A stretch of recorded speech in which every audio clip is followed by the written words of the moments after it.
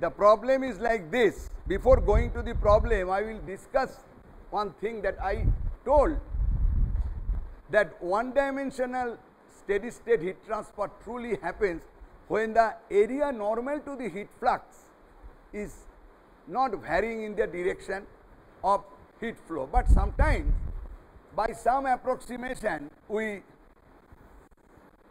use one-dimensional analysis for such a area varying substance. Let us consider a tapered rod like this, where the boundary condition is such that this faces is kept at some temperature T1, this phase is T2, and T1 is greater than T2.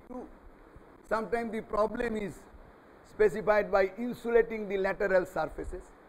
But what is done, that here, if x is in this direction, or you can take at the middle axis, same thing, x, then we tell that t is a function of x, and sometimes this problem as a one-dimensional problem. What is the meaning of that? When the area varies like this in the direction of heat flow, in fact, t becomes also a function of y.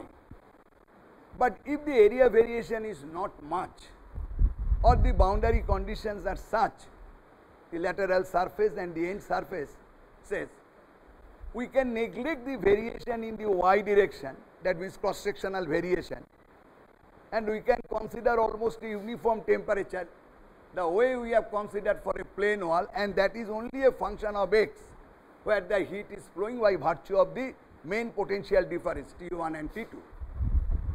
Or we prescribe the problem this way, that though truly it is a two-dimensional heat conduction, T is also a function of y, truly T is a function of x and y, maybe a weak function of y, but it is a function of both x and y. We consider an area average temperature, and that area average temperature as a function of x. Whatever may be, in both the cases, how do we perceive? But it is a function of x, whether it is an area average temperature or a constant temperature neglecting its variation. But we cannot neglect the variation of area. So therefore, we cannot write the equation d square t dx square 0, because we know the equation is in this form. The general equation is in this form, k a dt dx plus qg into a is 0. This is the basic equation. Where from does it come? Your general energy, general heat conduction equation is not there a coming into this, because there we have considered plane area. Now here, if you derive this, I think it will be always better. I suggest you that for steady one-dimensional heat conduction, better you always derive the basic equation relating the temperature variation by taking a small element, the way we derive the heat conduction equation in 3 dimensions. Taking a small element at a distance x, where the area is Ax. Now Ax, why I am telling that this A is a function of x, Ax. Now I write Ax. I derive this equation Ax, which is a function of x. It is changing. The heat flux is Qx, and we consider the element of thickness, that means this one, delta x. So therefore, the heat which is going out, Q at x plus delta x. Now I write by Fourier heat conduction equation at that section Ax at a distance x, Qx is minus K A x dt dx. This T is a temperature which is cross-sectionally uniform or a cross-sectionally average temperature. We can write by the expansion in Taylor series Qx plus dx is Qx, that is minus Kax dt dx, plus this quantity Qx ddx of minus change Ka dt dx over a distance delta x. But this is an infinite series.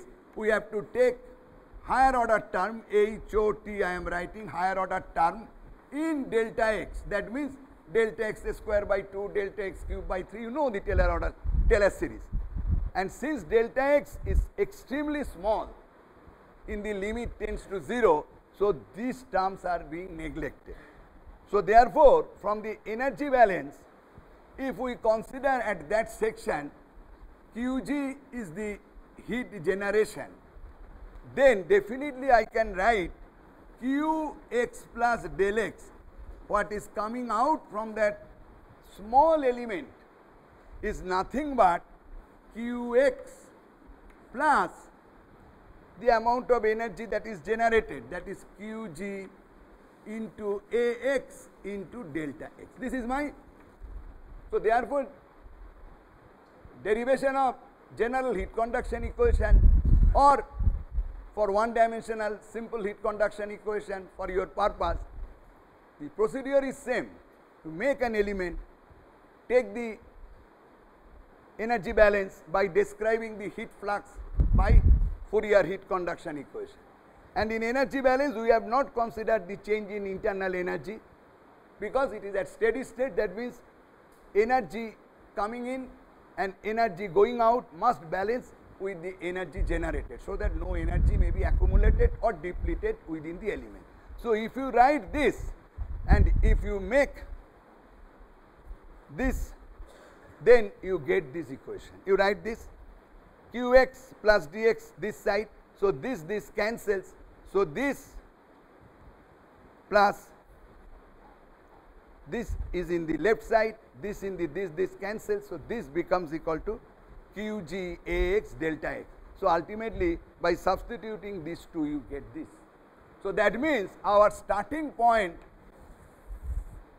even if the area varies along with the thermal conductivity, is this, which in a very special case, I can rub this now, in a very special case becomes that if Qg is 0, that means there is no heat generation. If Qg is 0, then this becomes ddx of Kax dt dx. That means we see that without heat generation this quantity is 0. And if we take K constant, thermal conductivity does not vary, then we come to this conclusion, ddx of Ax dt dx 0. That means still we cannot say that dt dx is constant, temperature is linear, because we are considering the variation of area. But if the area variation is not there, that means a plane wall, then it comes out and d square T dx square 0, then only we get a linear temperature variations. There will be problems where a area variation will be there. That means if the area varies, how do you tackle the one dimensional heat conduction equation? Clear? This can be also appreciated that if we consider the variation with y, how I am telling that mean temperature comes into consideration, let me do this way, that you can be satisfied this also, that this is, we have already considered a mean temperature, where from this comes. Let us consider a section at x. Now if we consider that t is a function of x and y, this is an integrated form. Now, if I have to find out the value of Qx, that means at this section, what is the value of Qx? Then what I do, let me consider this is h, the height at that section, and we consider a unit width of the rod perpendicular to the board. Now, since t is a varying with y, so dt dx will change from y to y. This is not same along the cross section. We allow this variation. Then what we do, we take a element dy in this height, whose area is dy times this width. Let this width be L. Width perpendicular to the board be L. So, if we tell this the heat flux through this elemental area dy into L, not h into L, that is Ax, not that, then we can write del Qx is equal to what? Minus K L dy into del T del X at that particular y, because T is a function of y also. So, del T del X will vary from point to point. I take an element dy, so that I can integrate. That means Qx is nothing but the integration of del Qx. Now, to integrate this, let me take an axis. The symmetry axis is x here, so that plus h by 2 to minus h by 2.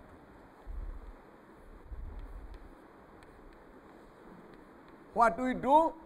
We do this one, minus integration of K L dy del T del X minus h by 2 to plus h by 2.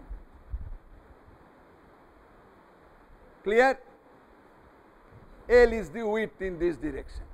Now, if we consider K not to be a function of y, only T is a function of y. K may be a function of x, may not be a function of x. Rather, I take K out minus KL. Then what I write? Minus h by 2 to plus h by 2 del T del X dy.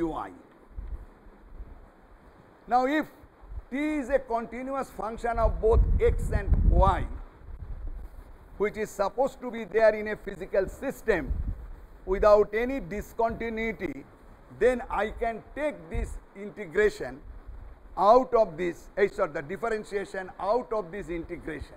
That means Qx is equal to minus KL del X of integration of T, because this is del X of T, T dy minus h by 2 to plus h by 2. That means I can take the differentiation out of the integration, and this is nothing but a mean temperature. If I define now a mean temperature Tm